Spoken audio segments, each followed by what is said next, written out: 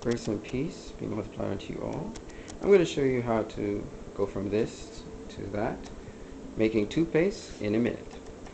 So your ingredients, you have peppermint or mint.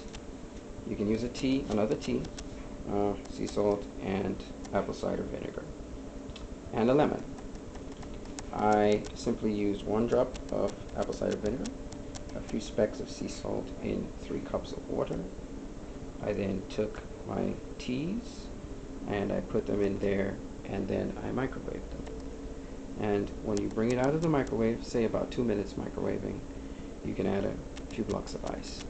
And there you have it, toothpaste for a number of days. You can simply rinse your mouth with the toothpaste, brush, and then rinse again with the toothpaste, and then rinse with water. Grace and peace be multiplied unto you all.